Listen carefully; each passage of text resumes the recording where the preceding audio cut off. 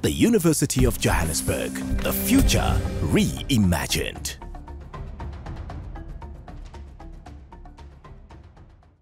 All right, I think we should start. Colleagues, good afternoon. I would like to welcome you to this other session of Future Professors, the second phase, talking today about the NRF rating one more time with another side of the experience. It's great to welcome you all. My name is Andrew Kaniki. I've been given the opportunity to facilitate this. And I'm delighted to welcome my good old friend, Ferdi van der Walt. Ferdi comes with us with a long experience in the National Research Foundation functioning. He, after 20 years of experience in the pharmaceutical industry, joined the then Foundation for Research and Development, which is a forerunner to the NRF. You joined the NRF or FRD then to establish the Science Liaison Office, which he then worked with different science councils and the departments, government departments, to work on the coherence of science policies and implementation of science policies. After leaving the National Research Foundation in 2001, Ferdi has been providing consultancies and services in research and research management across the science system. And of course, for the NRF, for many of us who worked for the NRF, he was a dependable and has always been a dependable chair of panels, both in terms of research support proposals, research development area, and most recently chaired the panel that looked at the review of the Centers of Excellence and such. So I'm delighted to welcome Ferdi, who does a lot of, as I said, consultancies, even on the, research and of course on rating of the NRF. So Ferdi's focus today is to look at other side of some of the pitfalls of applications in rating and his own experiences in that.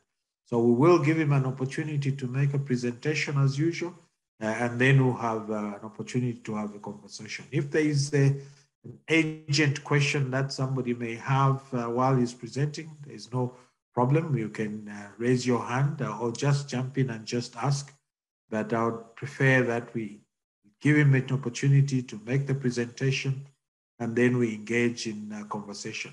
We can, of course, continue sending through, the chat, and if there are questions and comments that you have, that would be appreciated. Ferdi, over to you. I'm starting from the other side of the NRF, and that is looking at the requirements, the processes, and more importantly, the pitfalls. So where do we begin? Okay. Where to start? Some of this I'm recapping, and I think there's a reason for this. So it's just trying to get into a rhythm where we're looking at what is an NRF rating, who can apply, why should you apply, the NRF rating categories, and then the process of applying. And that, I think, is where we'll spend quite a bit of time. So the first thing, where to start? The guidelines and instructions for applicants in completing a rating application. Beginning of this year, the NRF gave out, or this was made available on their website, the 7 steps for the call for 2022. And the cutoff date was obviously for 28 February 2022. The reason I'm using this, guidelines and instructions, is because the latest ones have not yet been published, and there are certain assumptions we will have to make that with the new Connect system, moving away from the NRF online system, that there won't be that many changes. There will be changes in the Connect system, but not in the information required. So I've tried to get information from the NRF on what changes have taken place, and I was just told we're still busy working on the system, and as soon as it becomes available, we will make it known. So the only thing we can do is work on the basis from that online system. Worked for close on 15 years, 20 years, and the information was developed over the information required was developed over this period of time. And I don't think it's going to deviate too much from what is required for rating and the information required for rating.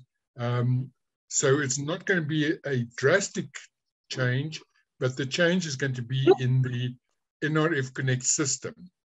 So what is an NRF rating based upon? It's an assessment of your recent track record on the quality and impact of your research outputs. And it's a relative standing and recognition by your peers based on the above. We always talk about it's an NRF rating. NRF is the facilitator. It is the guardian of the rating system, but the rating is done by your peers based on peer review system, and that peer review is done internationally. Then we come to the scientometrics and bibliometrics and the H index. Like some people call it the dreaded H index.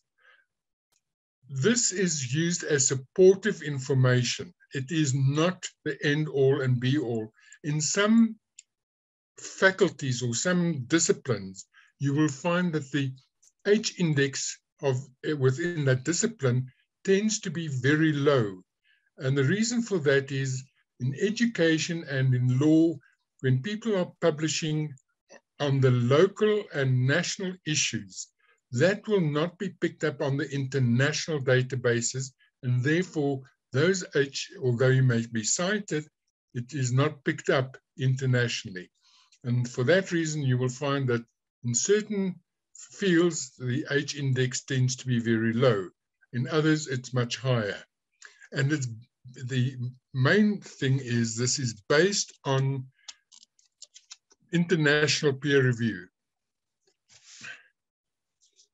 Now, peer review is based, again, on a review response template, which looks at the confidentiality agreement that has got to be signed, the conflict of interest, the background knowledge of the applicant's research field, and then they have to appraise the quality and impact of the research outputs in the last 8 years. And for the current call, it will be from 1 January 2015 to 31 December 2022. And it's an estimation of the applicant's current standing as a researcher as benchmarked against global peers. And very important is the feedback given to the applicants. And the review's recommendations for future development of research, they raise certain points which the reviews say you may wish to consider. Quite often it is, you can publish less, but publish in higher impact journals. And they make some very good recommendations because this is looking at the future. Then we'll look at the definition of NRF rating categories. And then there are guidelines for the members of the assessment panels given to the reviewers. So for the evaluation and rating application types, there are the new applications. These are researchers who have never applied for rating in the past. There is re-evaluation by invitation. Those are researchers who are currently rated, will be invited by the NRF to submit documents for re-evaluation. And then there is re-evaluation for researchers that have chosen not to respond to the above invitation and whose ratings have therefore lapsed, or researchers whose application for rating was unsuccessful for 3 or more years ago. Who can apply for rating? Well, it's basically people, researchers affiliated with the NRF Recognized Research Institute, who are permanently employed researchers or academics. They may have a fixed-term contract. There may be dual appointees, both local and at local and international institutions. And then retired academics, honorary appointees, research associates and fellows, as well as researchers that still will be appointed. They can apply, and this happens when you've got researchers abroad who've applied for a position and they're now getting everything into place to come to their new institution, but they wish to apply for rating prior to getting here. So there are the 3 types of applicants: the new, re-evaluation by invitation, and re-evaluation as lapsed. The NRF rating system, I think you've gone through this before, but it's worth looking at it again. It's the key driver in the NRF's aim to build a globally competitive science system in South Africa. And to me, it is important that it is a tool for benchmarking the quality of our researchers against the best in the world. And the NRF ratings are allocated based on a researcher's recent research outputs and impact as perceived by international peer reviewers. And the rating system encourages researchers to publish high-quality outputs in high-impact journals. And the rating is based primarily on the quality and impact of the research. And you'll find some of these phrases coming through over and over, and that is the quality and the impact. And according to this, you will get a rating. So who should apply for rating? Again, it's a benchmarking exercise. Emerging researchers, it is part of your career planning. The use of rating for promotion and recruitment it's being used more and more. It was never really intended for that purpose, but it has morphed into one of the requirements. For established researchers, it is maintaining and improving your levels of research excellence, so you are benchmarking yourself. And one of the most important things that I think people don't often realize is that it is a reflection on the research of the past 8 years. You've got now time to reflect on what you've been doing for the past 8 years and not just running on a treadmill. You now need to look back and say, this is what I'm busy with. This is time to reflect. Am I going forward with the same work that I've been doing for the past 8 years or 10 years or 20 years? Or is it time that there was something during this period that gave me an opportunity to move into a new direction? And this, by reflecting on what you have done and getting feedback, I think that is an important part of this whole rating exercise. And then the other example that I often use is that it attracts postgraduate students. You can now say to your students, I'm a rated researcher, therefore I'm an established researcher, recognized by my peers as being somebody who has established him or herself within this niche area. So if we now look at the rating categories, I'm just going to quickly go through these. emerging researchers, there's a Y and a P category, and established researchers, the C, the B with established researcher with considerable international recognition, and then the A's, the leading international scholars. Where do you fit in? For a Y category, you must have had a doctorate obtained no more than 5 years ago and must be 40 years or younger. For the P category, must have a doctorate obtained no more than 5 years ago and must be 35 years of age or younger at closing date. And then additional information, the equivalent of for the Y and P categories, if you have completed your PhD in 2017 or later, you will need to apply under the 2023 call, which is the one coming up, in order to be considered for a Y rating or for a P category. Key criteria for the emerging researchers. Because you do not have 8 years experience as a, if I can call them postdoctoral experience, you need to show that you've got the potential to become an established researcher within 5 years, and you've only got 5 years of history. So it makes the work that you need to do at the postdoctoral level very important. And previously, postdoctoral fellows were not allowed to apply or could not apply, but they now do qualify to apply. But there are certain conditions that go along with the application. And then during this period, you need to ensure that your outputs are published in a variety of good journals. It cannot just be 1 or 2 journals. It should be a variety, both national and international journals, and preferably showing that you have started publishing at an international level in journals with a high impact factor. And publications in journals that do not have a high impact factor, they do not enhance your CV. So be aware of this.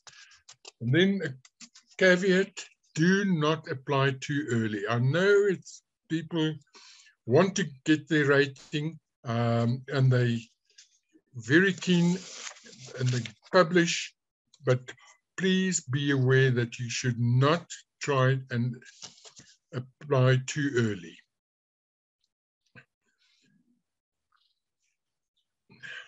What are the next steps? Update your CV on the NRF Connect system. Now, the NRF Connect system, I don't know if people have gone into it.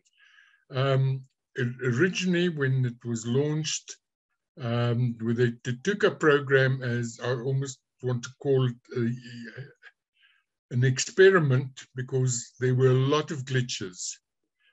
I have not been on the system recently, but when I reviewed some of the applications, I did find other glitches, and I made the NRF aware of this. So one of the things you need to do is please keep your CV updated, and you need to update your CV before you open the application. Then there's a distinct difference between an academic CV and the NRF CV. And that is why when I've requested people to send me their CVs, I've asked them to send me their academic CVs. And there's a very good reason for this. From the academic CV, one can then advise that there may be things that are missing, there are things that you've left out, or there are things that are unclear. And I have come across people who forgot that they were a Fulbright scholar or von Humboldt fellow, and how you can forget that you were one of those, I don't know. But I picked it up in the academic CV, but they had not included it in the NRF CV under the personal profile. And that is why it is important to look at this as keeping it updated. And as you update it, there may be some of the work with some of the activities that you mentioned earlier that are no longer relevant. And then you can start deleting, and you keep it within that 5 to 8 year period of requirement. With conference presentations, try to be selective and do not try and include all your conferences that you have attended where you've got a student or 5 students who attended the same conference and presented their papers or posters, and there just appears your name appears 5 times, but in fact it is becoming too much information. You are clouding the space with irrelevant information. So just be careful on that. If we look at the current NRF CV online system, I've highlighted 1 or 2 things. The research expertise. Again, please be selective and limit the number of fields of specialization. You may have experience or training in a number of these fields, but are you truly a specialist in that field? Ask yourself that question.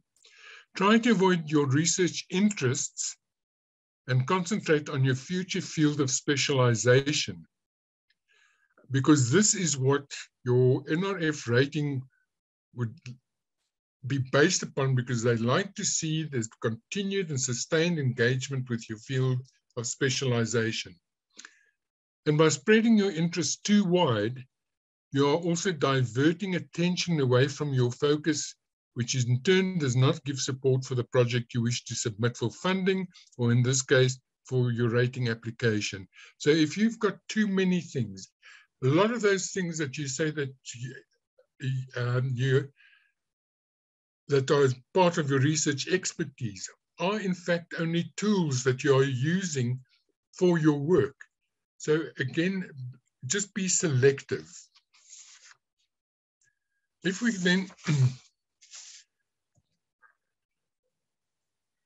just to digress for a minute, we were talking about publications and being selective. Now this was written 10 years ago, and I think it is still very valid, that the goal of scientific research is publication. And that's a scientific experiment, no matter how spectacular the results, is not complete until the results are published. While you are busy planning your publications, if it's good enough to be funded, it should be good enough to publish. If you get funding, whether it's from the university, from the UCDP program, a Tutuka program, or from industry, if it's good enough, if you convince them that they should fund it, then it should be good enough to publish. And then you've got to decide who are the authors. Is it going to be a single author, multiple author? Which journal are you going to publish in? And unfortunately, the institutional pressure is high on academics that they must publish. They are given certain key objectives, and quite often they go for low impact journals, and the answer when you ask them why, it's, well, it's a DHET accredited journal, and that's good enough. If it's good enough for them, I get my subsidy, and that's what I'm working for. And that is where things start going wrong. You should be looking at the quantity versus quality. And the quantity does not count. It is the quality that counts. So please be aware of this. Now, the personal profile. this is where I said there's a NRF CV and your academic CV. The personal profile in the NRF CV allows you to provide information which is not in your normal NRF CV. In the normal NRF CV, they ask you about your qualifications, your career, and they go through number of publications or where you've published, the conferences, keynote addresses, patents, etc. But there's a lot of things that they do not ask. So in short, the introduction must be written as a narrative in the first person. And again, you notice I've put down, include all the information in your academic CV that does not. Now, when I say all the information, be selective. The additional information that you can put in. Which awards have you received? And these should be based on your current level of experience. It is unfortunate that people do not clean up their CVs. They keep on adding to it. And I've seen CVs where people are rated researchers, but they still include, they matriculated in a certain year. That is no longer of any interest. If you've got a PhD, you must have matriculated. Are you a member of, also they would put the undergraduate achievements. You're now a senior lecturer or you're associate professor, your undergraduate and early experience, that should start dropping away because you've already proven, you've got a proven track record at a certain level. So some of the older stuff can be excluded. Are you a member of a professional society? Now, there are people who are members of a lot of different societies. Again, be selective which ones you want to select. Have you acted as an external examiner for other institutions? Have you acted as a reviewer for journal articles? Now, these may sound trivial, and people quite often leave them out, but the reason they're important is that this is the evidence that your peers have got faith in the work that you are doing, that they trust your knowledge and judgment and your objectivity. And they prepared on the basis of your experience and knowledge to send their students exams or thesis or dissertations to you to review. So that is a trust that your peers have in you, and that is the evidence that we need to move forward. So are there any national or international collaborations? Have you conducted any international visits or study visits? Have you spent time abroad studying or training? As I said, all of these play a role in support of how you are viewed at the professional level by your peers. And then again, I keep on coming back to it and harping on it. Remember that you need to keep updating your CV and personal profile on a regular basis. Now, what should you not include? And this is where younger researchers do run into problems. The personal information where you went to school and family background should be avoided. Personal interests such as hobbies and other activities should be avoided. And then this is not an application for a position in a company. This should reflect your research background.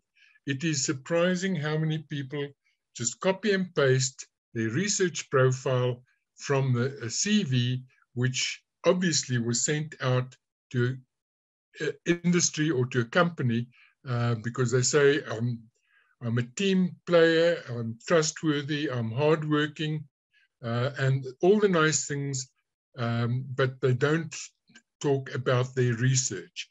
And that is what we should be concentrating on. Right.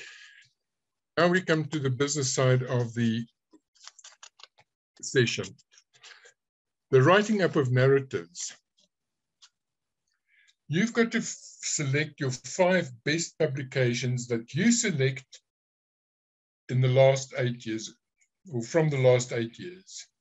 And that's why there's a focus with exclamation marks. From your combined list of research outputs in the past 8 years, you identify and indicate no more than 5 outputs that you consider to be your best during the assessment period of 2015 to 2022. So how do you select this? Your older publications will have the highest citing, number of cites. Your more recent publications, if you follow the normal pattern, would be in higher impact journals than those that you published in 8 years ago. And that is a balance that you have now got to decide. How do you balance between the impact factor versus the number of citations? And only you can decide on that. And that is where you feel the most impact, or the article with the most impact should be cited or should be within this, the 5 that you selected.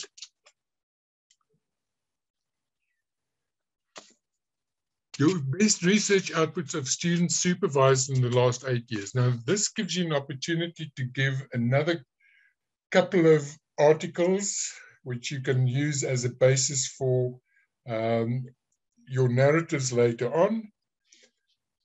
But you are required to provide the best research outputs of your students that you've supervised in the form of a narrative. And these are students who you should like to identify as having contributed to your core research during the period under review. So it's not just how many students you've supervised and that they've all published. It must be those that you really feel you are proud of the work and that they have contributed to your core research. And this could be peer-reviewed publications, books or peer-reviewed journal articles, etc. And then you've got to include the full reference of the research contributions. It is not, and unfortunately, a number of people do not read the, if I can call it, instructions. And they go off on a tangent by nominating, saying, this student of mine is now the managing director of this company. This student of mine is now a full professor at this university. And I've even had people who said, this student of mine is now the deputy general, director general in this department. That is not what we're asking for. We're asking your outputs that contributed to your research, and all you need to do is include the full reference as you would with any list of references. No more, no less than that. Just a very short, this is a article, this is a reference, this was a contribution. So we come to the next one. You've now got your 5 articles. You have got some more articles from your students. And if you wish, you can put some outputs, your best research outputs prior to the last 8 years. And this would really be those with a very high citation index. So there they ask you again, no more than 10 best publications with a brief motivation. And when they say 10, they mean 10. You don't have to go over under 10. You're welcome to select less, but please do not go over 10.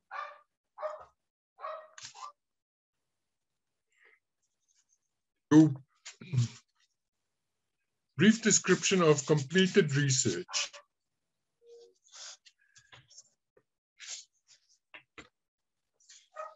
It says here it should be a succinct narrative of accomplished research, emphasizing only the research achievements over the last 8 years and with reference to the relevant research output listed for the last 8 years, which must be provided. And within this, you can review your work, and the progress of the findings, the citations, annotations, etc. can be included. This is also written or should be written in the first person. And unless you have got an ego like Donald Trump, it is very difficult to say, I did this, I did that. Not for him, but for most people. So my suggestion is that you frame it, your wording differently by saying, this article addressed the following. This article was used as basis for something else. So you take the article and you make that the center of the narrative and not the I.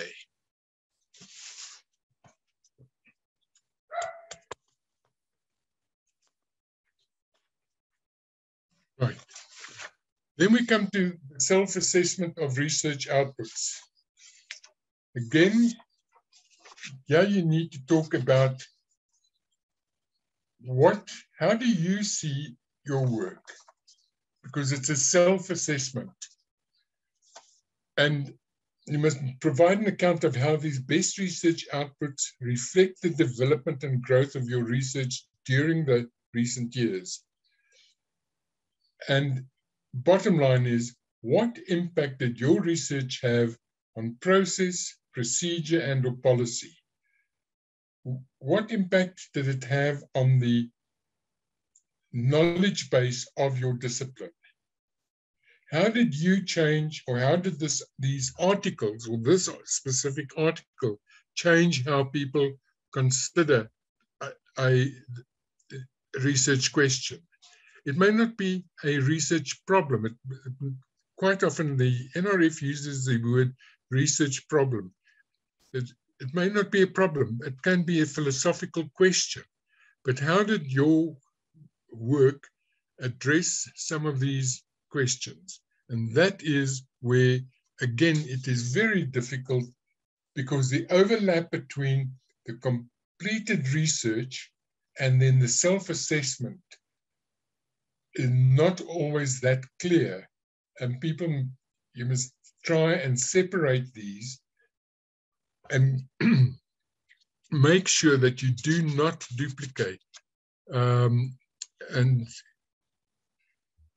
any of the previous work that you've mentioned. And there's the ongoing and future research. This is where you say, I'm going to continue with this work. The way to start off is saying the following papers are in press, are being reviewed, I have been accepted but not yet in press. That is your introduction, because those papers that you have already sent out and have been accepted cannot be included in your normal publication list, because the dates will automatically throw it out. So this is where all those publications that you are busy with, that you have submitted, and I won't say planned, because planned can be a very long-term thing. But those that you know, you've got the title, you've got the journal that you've submitted it to, and that is where you start. And then this is also the opportunity to say, from the research that I conducted during the past 8 years, this specific field is being investigated further. And then you can say that is my ongoing research or my planned future research. I plan in the future to move into a new direction. And then you can explain why and how it is you decided to do that. And that will again form the basis in your next application for rating that you can fall back on by saying, this is, during this period, I moved into this, and that is why my publication, number of publications within the specific focus area may not be as high as previously, but it's because it is a new area. Then you have already got a reason for what you have planned and the route that you will be taking.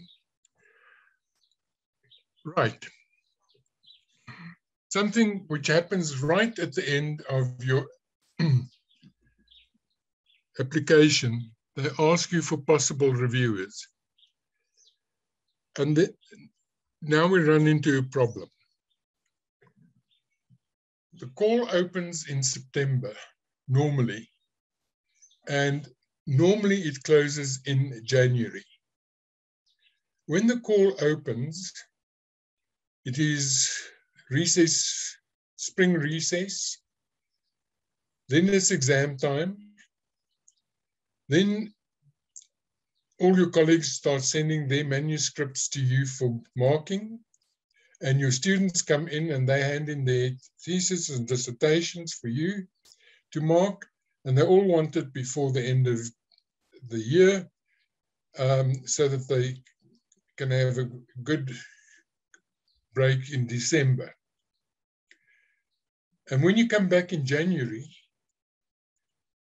the chaos of new students starts all over again. And you're not immune to this. You cannot lock yourself away.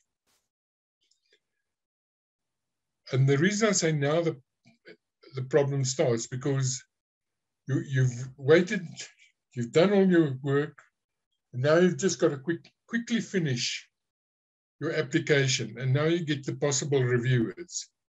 And now you need to provide names and full contact details of 6 possible reviewers in order of priority who are best able to assess your recent research activities and contributions. And you need to nominate reviewers from both South Africa and abroad, and preferably not from your own institution. So no colleagues and friends and family. Then you start looking for reviewers. And there's one specific reviewer that you would like to nominate, and you submit their name, and the NRF comes back and says, it's not on our database. Please put in a motivation and we will come back to you. But we are now approaching the deadline.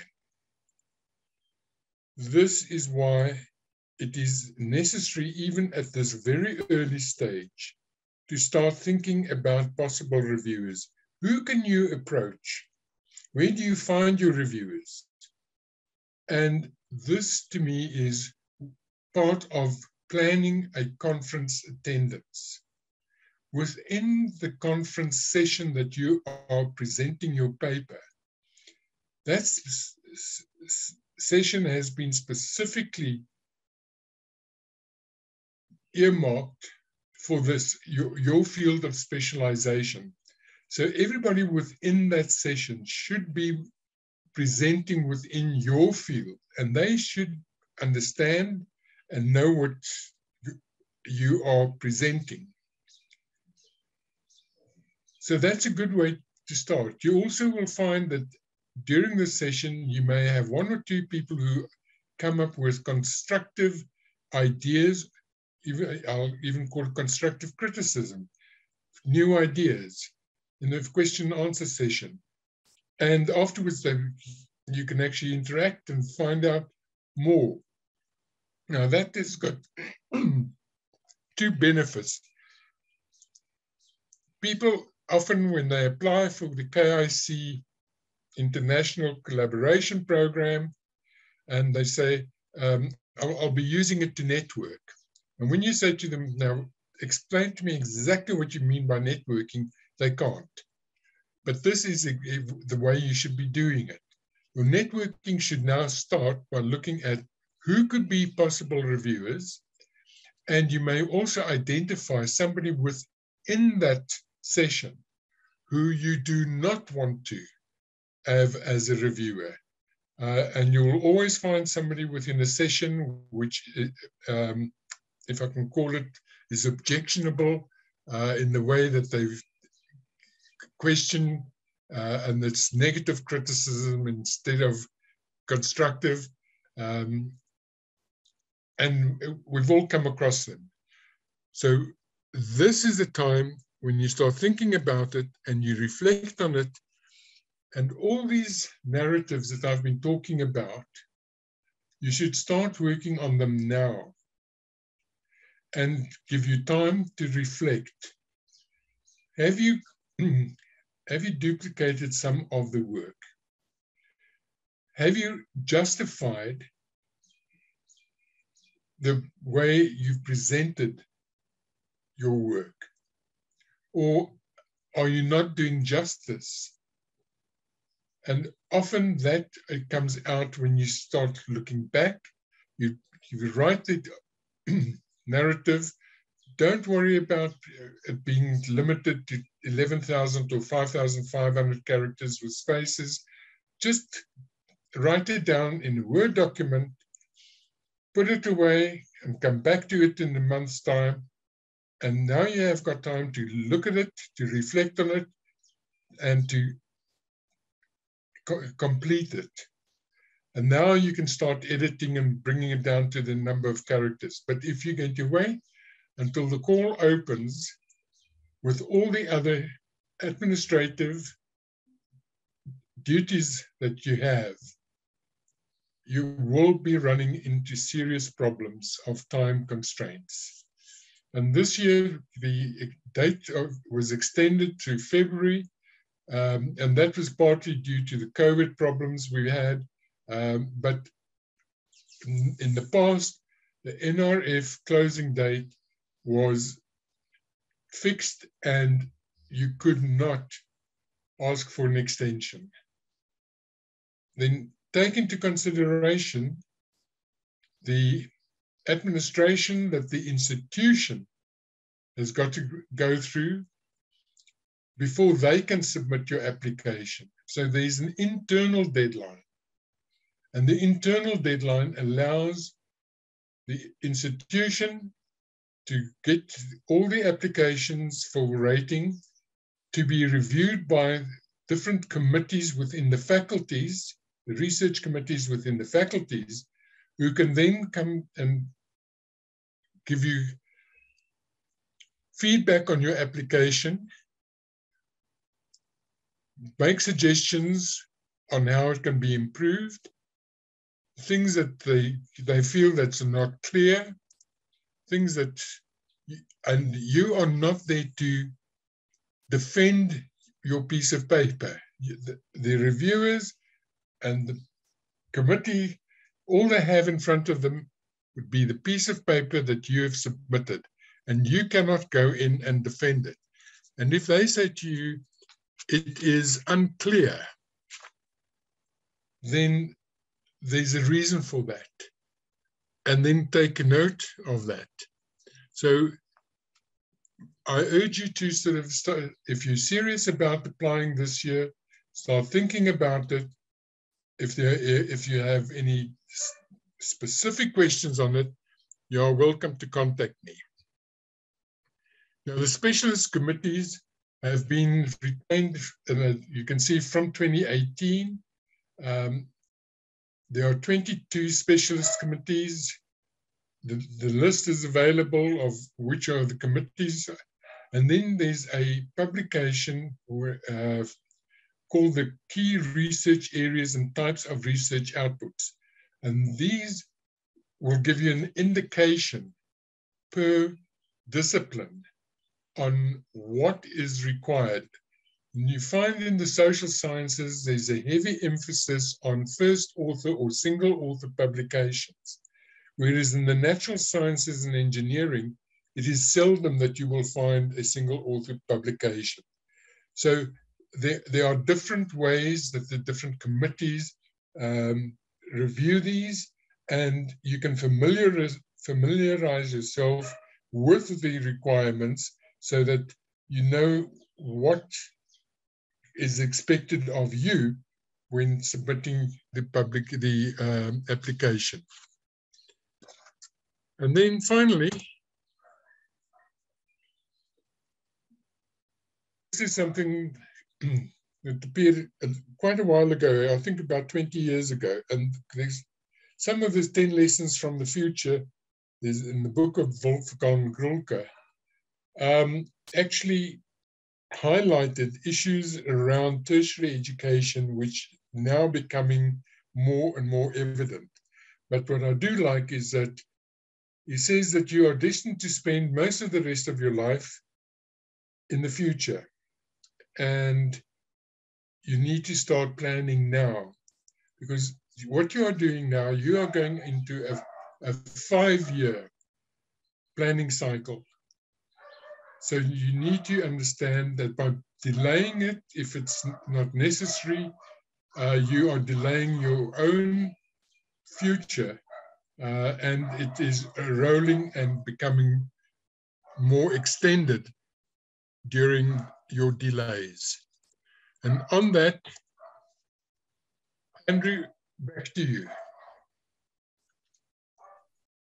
Thank you very much, Ferdi. You can now discontinue the sharing button, or even if you leave it on the screen, for your very clear presentation.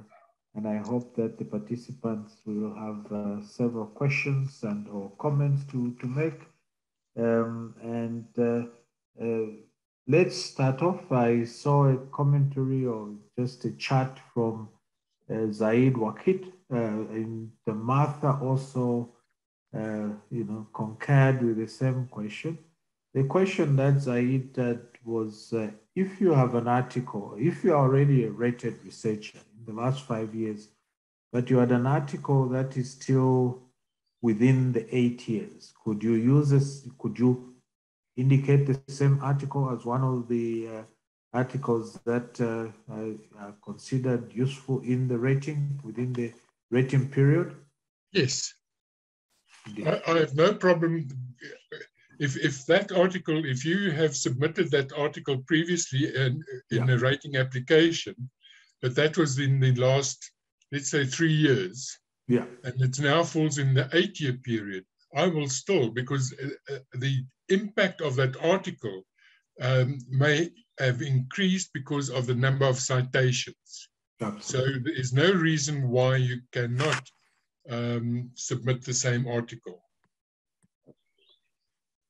Other comments, questions? If you have a question, please, you can just raise your hand, or if I can't see you, I've got your names here. I see, you can raise your hand or just introduce yourself and ask the question. While you are thinking about it, I think one of the most important things, and I know that you had another side of the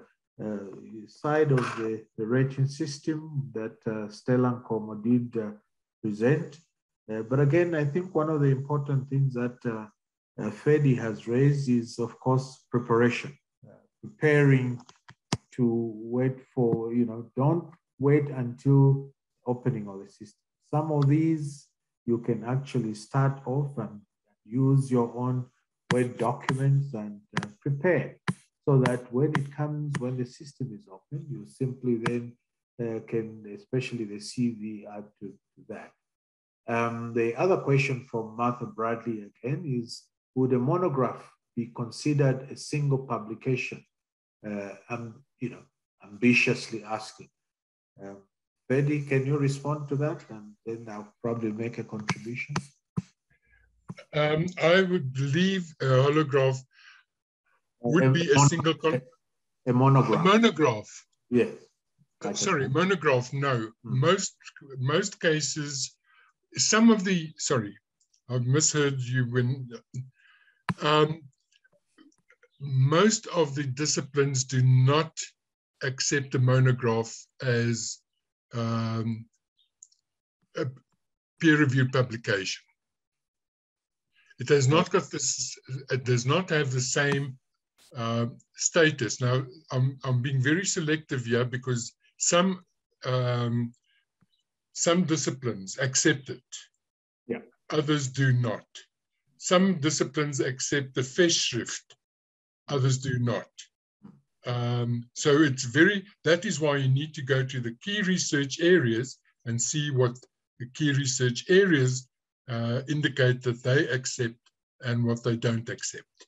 Yeah, in fact, Martha has then, clarified, and specifically in law, which I believe does because of the law reports and stuff. But again, Ferdi, you want to, I think what Ferdi has given is, of course, the important part is that the NRF publishes the acceptable or the document that we indicate to what is considered to be research outputs in a given particular specialist group. So again, it's a question of just looking at those. And I would imagine areas like history and law, of course, those consider books, and they would indicate if the monographs are actually peer-reviewed. But any further comment on that, Ferdi? No, I think I'm going to get into trouble here because I tried to say to researchers, especially in the natural sciences, stay away from books. And the reason for that is simply the amount of time spent on a book does not warrant the number of publications that you could have produced, number one. Number two, the subsidy for the book and versus the number of articles that you could have produced are not the same. And it is, and I ask people, have you ever cited an article from a book or something, quoted something from a book? And the response has been, in 90% of the cases, never. Because it's, by the time the book is published, it is history. And therefore, I'm working with current articles. So it's an interpretation of your discipline that will decide for you book or no book. But in general, I'm very, I won't say anti-books. The only reason is that it takes a tremendous amount of time and you do not always get the support of the publishers for you to be able to claim DHET accreditation or the peer review. But as you rightly indicated, of course, it is also very discipline-based, especially in the sciences. That is critical. If you look at for instance, computer sciences, they don't even spend time to wait for the journal articles. That's why conference proceedings and indicators are there. But when you come to areas like history, law, those are very critical. That's the nature of the business. That's the nature of the beast. To give you an example of one very interesting experience that I've had in the NRF is with a person like Charles Van Osselen. Yeah, and his book. And in fact, at some point, Charles Van Osselen, his A rating lapsed, and he decided not to apply at that particular time because he was in the middle of writing another very seminal book, and which he did. And it didn't take a year or two in terms of its actual impact within the history field around the world. to actually just think that he continued to exist as the leader in his field. Yeah. So in essence, what we simply are saying is that you must be very clear and go and check the list of, in each particular area that you're working with, what are the acceptable, publications for research and how they are dealt with. Of course, you will recall, and some of you are aware, that the Department of Higher Education and Training, especially in terms of subsidies, had to rework the subsidy rating for the book. With I was privileged to work with the Givers.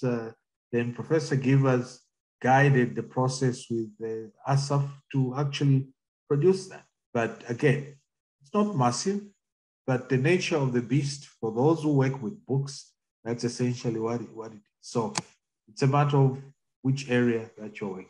Yeah. Any other? Yeah, go ahead. Go ahead, Ferdi. It is very discipline specific. Absolutely. And that's why I said I get into trouble when I say to people, but normally it's with the scientists and the engineers where I talk to them. I will not venture the same argument in theology, history, philosophy, and I can name quite a lot, because there it is part of the key, the core business of those disciplines. I see a hand by Everett Weber. Everett? Yes, I think we must be careful. I think the problem is the relationship between the social sciences and the humanities and the natural sciences. Yeah. These two different fields of human endeavor have developed different traditions. And the place and status of the article published in a journal is it's different in the humanities. And I'm very pleased, Mr. Chairman, that you mentioned the example of Charles van Onselen. I remember years ago, people said, and at that time, he was an A-rated scientist.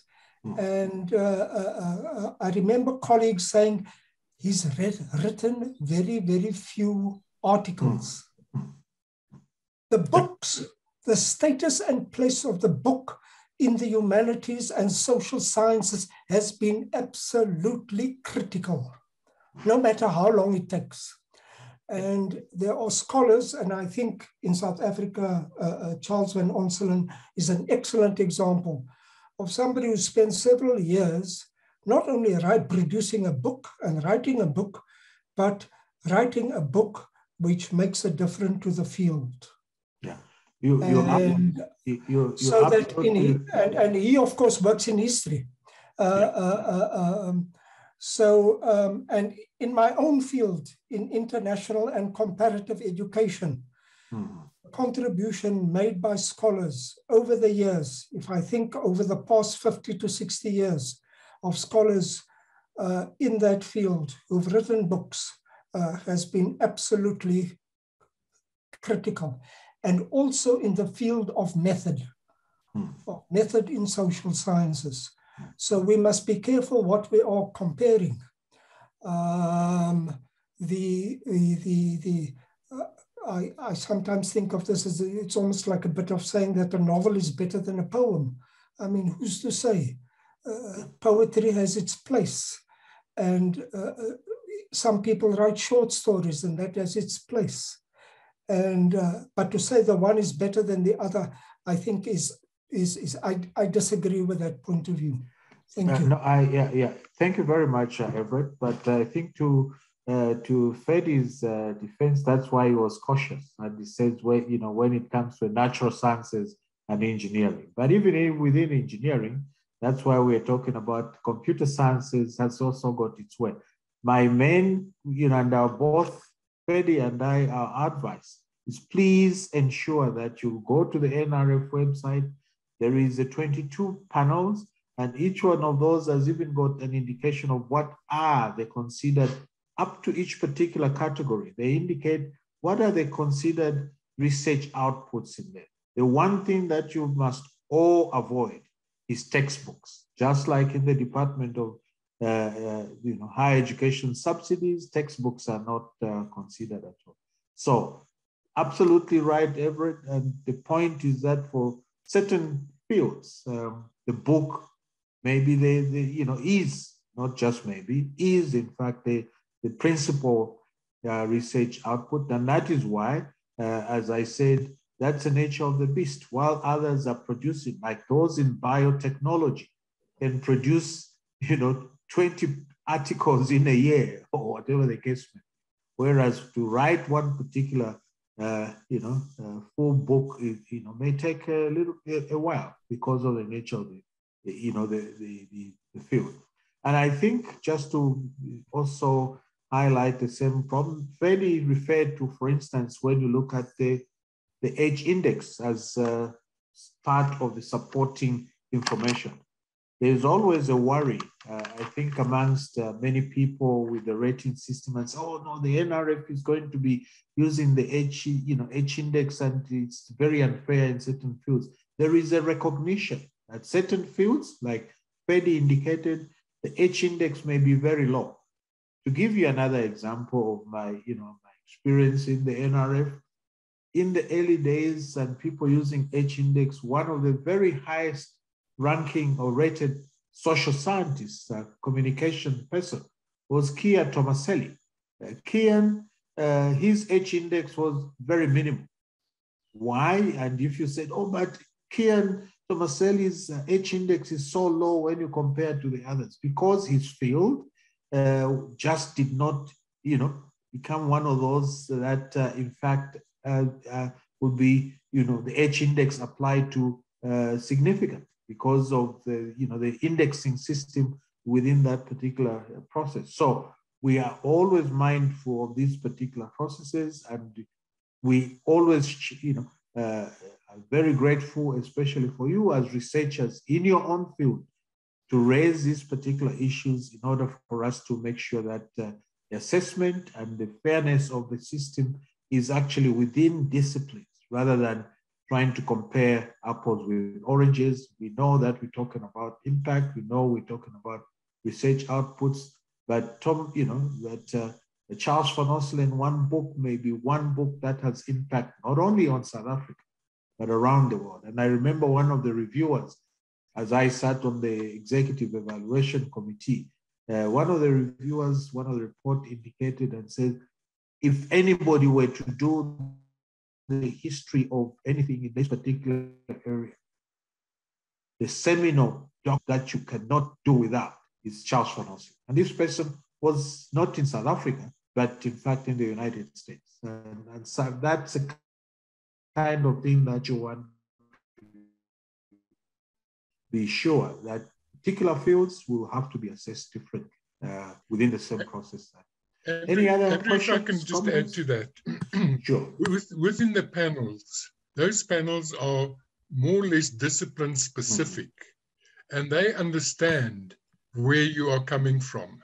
And that is why that key research area document is so critical, because there they explain exactly what they're looking at. You are presenting it to your peers, and they will know that the H index in our field is very low.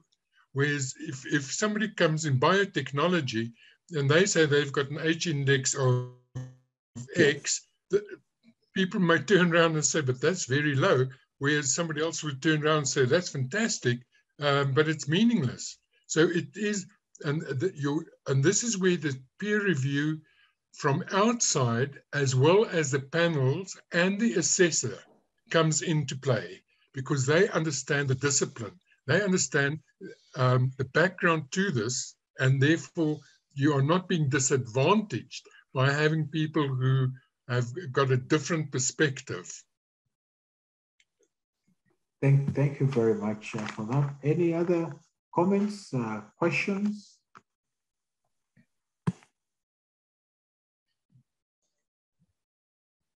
Thokozani?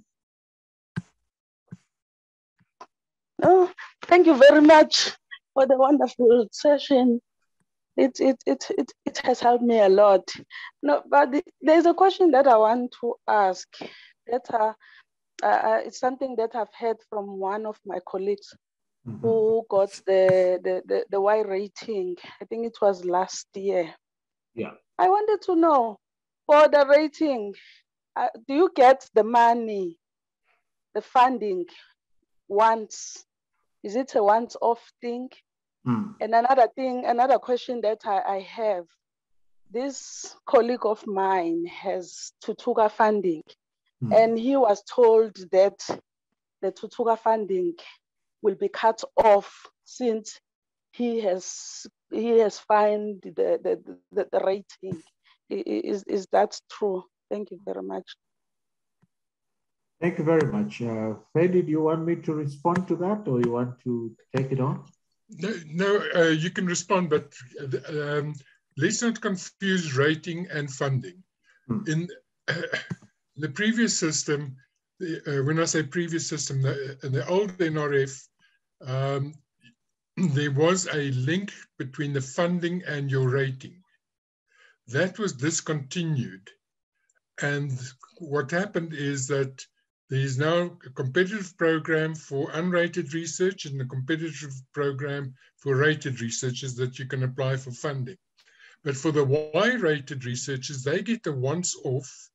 They can apply for a once-off grant to set themselves up to do the rating, to get the better rating within the 5-year period. Now, with the Tutuka grant and the Y rating, what happens is that you are entitled to complete your Tutuka period before you can get the Y-rated grant, but they will not take it away. The whole idea of the grant is that you have been given it for 3 years, and after 3 years, if you did get the rating, a Y rating, you will then qualify to apply for the 300,000 Rand Young Researcher Grant. Yeah, absolutely. Because I need to just come back. Firstly, the Tutuka has got 3 tracks. Tutuka has got a track which is for people who are completing their PhD or to facilitate them to complete the PhD. So one could be given the Tutuka grant in order to finish the PhD. And once they have completed the PhD, somebody can also apply for the Tutuka grant, which is like a postdoc to assist them to work within the 3 years, again, have a grant that helps them to accumulate the research outputs and work around those particular research outputs. That is another part of the Tutuka that one can apply for. Then there's a third part of it, which is the rating track. And again, that provides for the 3 years. So in essence, somebody can get Tutuka if they are doing well for 9 years. However, if one is in the tracking, in the Tutuka rating track, and they get rated, let's say in the 2nd year of their 3rd year of grant, as Ferdi has indicated, there is no way that the NRF will just cut off and say, oh, just because you've got the Y rating, we are cutting it off. It has to complete. It will end at the end of the 3 years that ends. The other part of what the rating does, and we have what we call the incentive funding for, in terms of not the competitive funding for rated researchers, but an incentive funding.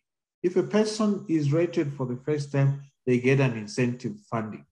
Unfortunately, of course, at the beginning, when we reintroduced some funding that was there, we were providing incentive funding for the period of the rating. Funding became difficult. Funding became, fewer and fewer, less and less. So a few years ago, the NRF then dropped that particular part of funding everybody for the period of the rating, which is for 5 years. So the incentive funding, it's a small amount of funds, For Y-rated researchers, they would get about 40,000 per year. The C-rated researchers, 40,000 in that particular part.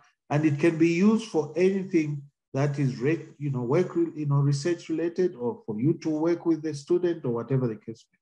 But that's a once-off funding that is there because of that particular. But the point your colleague indicated, if the person has the Tutuka funding, it will have to then be completed in order for it. It won't be renewed because of the fact that the person has actually completed. I see Sabelo has got a question. I guess that there are also many intangible things. Sabelo, would you like to ask the question that I can't see from here what you are trying to ask more specifically? I was just checking if, like, say other things, like, because in some professions people would do interviews, whether it's radio or TV, and that's based actually on their research and stuff. So does that count in an NRF rating, or it's not related? It's very difficult to I mean, again, remember, as Ferdi was saying, and I'll probably let Ferdi answer. The rating depends on research outputs and its impact. Now, if you were to say that you have conducted research and one of the key areas that you have actually worked on continues to be used as part of community engagement, and you spend time, in fact, in relating how your research has changed people's direction, and it goes on radio and whatever, it may well be some of the description that one would describe and say, in fact, the work that I've done, this is how it has been worked around. But using radio and interviews and so on as the basis for research output is not, in many instances considered as research output, but perhaps as an extension of how useful, how impactful the research has become. Ferdi, you have any other opinions about that? No, I fully agree with you, but I would like to mention on that the impact that Farmers Weekly has on the farming community is huge. And if you have written an academic article for whichever peer-reviewed journal, and all of a sudden Farmers Weekly pick up on this, and they then come and interview you, that is an impact that Farmers Weekly is not a peer-reviewed journal. It is, but the impact it has is huge within that community, and therefore that would form part of the evidence of the impact your work has had, that Farmers Weekly came and interviewed you because of your findings in whatever area it is. And really that you need to look at its specifics rather than in general terms. Thank you. Thokozani, I see your comment about your friend who must have completed the PhD and then was looking at trying to apply for thinking about applying for the second round of the of the rating, track in terms of if a person then has got a Y rating because they've completed the, it becomes even easier. Ferdi mentioned we have the NRF has got the Y-rated development grant, which is even a much more concentrated part for the Y-rated researchers. So what they've tried to do is essentially not to punish people who get the Y rating. There is also another grant that is available, which again can actually be used instead of a person who has a Tutuka grant, who completes a Tutuka grant, and then he or she is rated, gets a Y rating. You can then apply for the Y-rated researchers grant, because that is intended to assist you to produce more publications, more work in order for you, perhaps after a period of time, to actually come back and submit your particular work for rating. So it's not a double jeopardy to say, oh, it's a disadvantage. I've now got a Y rating. I won't be able to apply for the Y rating, the track for the rating track, because I've got a Y rating. There is another grant which is available in the NRF. Is that helpful, Thokozani? Yes, thank you very much. You're most welcome. Any other comments, questions?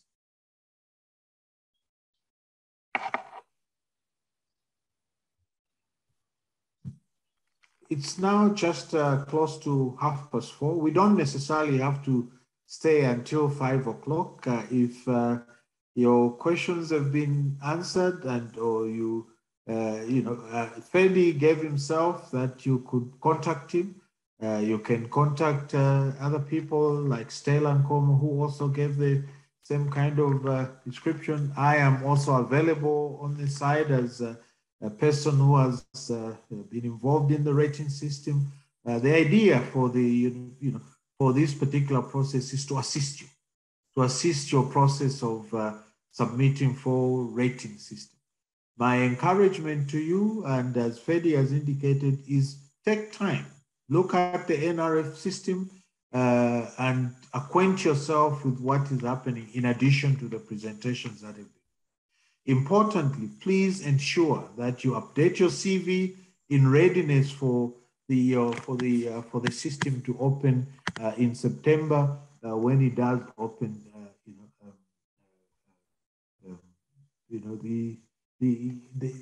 When they open the rating system. So please, take time to just get an opportunity to acquaint yourself, especially in the finding what kind of specialist committee are you going to be looking at, and or as requesting yourself to be looked at in terms of the evaluation. That way, then you also the key research outputs for the particular area, so that you are very clear about that. Please, if you can ensure that you do a short evaluation. Megan has already sent to everybody. It will be most grateful if you can do the evaluation. It will help us, and it will help Ferdi, and it will help all of us who are engaged in this particular process to improve and or add more information that will assist you. On that score, unless there are any other comments, Megan, do you have any inputs or any comments? Ferdi, anything in the the final word? I don't know if Kate eventually joined us. She was in another meeting, but perhaps I'll stop there if there is any comments from anybody before we call it a day and adjourn. No, just thank you all for a fantastic session. Thank you very much, Kate. Good to see you. But just to remind everyone to continue to pursue research for the knowledge. We fully understand. I'm sure Everard will give me a gold star for saying that. Everard, do I get a gold star? Everard, you muted. And Aurelia has given you a big smile, so it's not just Everard. So, Ferdi, thank you very, very much for your presentation. And as Kate has indicated, it's essentially, these all things come together because the idea is for us to advance various areas of knowledge. And of course, we, consequences of getting, the subsidies, consequences of getting the rating is just the cherry on the top. So thank you very much, and you have a good day, all of you.